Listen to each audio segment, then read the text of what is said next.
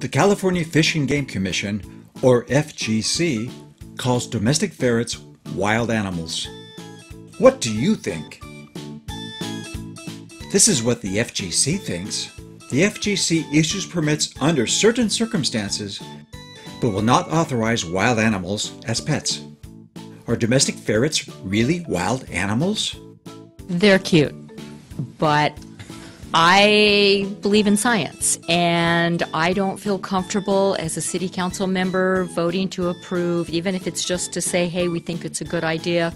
When the state does get around to it, it's not something I want to support. Legislators usually answer this way. If the FGC says domestic ferrets are wild animals, that's good enough for me. Here's the truth.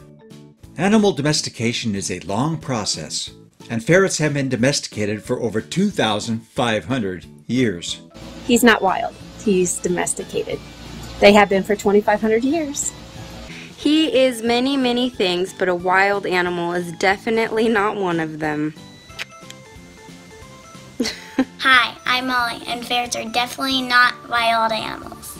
Does this look like a wild animal?